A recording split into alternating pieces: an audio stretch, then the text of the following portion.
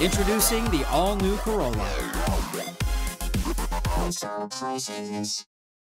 The CNMI wants the U.S. Department of Homeland Security to require airlines flying to the islands to adopt the pre-screening and other strategies that chartered tour flights have developed to deter travel to the islands for the sole purpose of giving birth to an automatic U.S. citizen.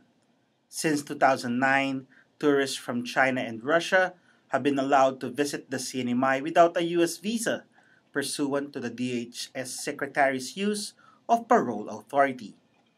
Governor Eloy Enos and Delegate Gregorio Kilili Sablan, in a report from the Saipan Tribune, said companies operating chartered tour flights have been most successful in ensuring that tourists meet the parole program's requirements and in effect help stop birth tourism.